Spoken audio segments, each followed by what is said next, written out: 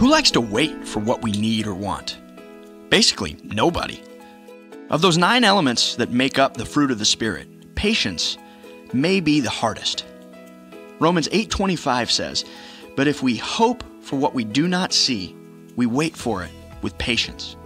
And patience is learned, which makes it one of the sweetest fruits the Spirit gives us. Waiting for a payoff of some kind makes the end result that much more rewarding. And life teaches us that. A childless Hannah endured mocking and ridicule, but the Bible tells us in 1 Samuel that she prayed and she waited. Imagine how she felt when the date of her delivery drew near. She eventually had several children, but it was her patience in waiting on Samuel that made all the difference.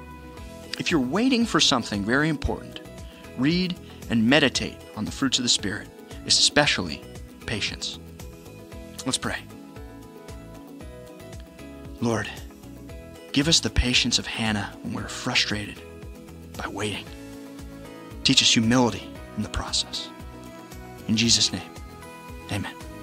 Did you know many of the messages featured on the Kerusso Daily Devotional are available on a t-shirt? Kerusso creates original t-shirts, apparel, and gifts with inspirational messages that share the good news of Jesus. Learn more at Kerusso.com. That's Kerusso.com.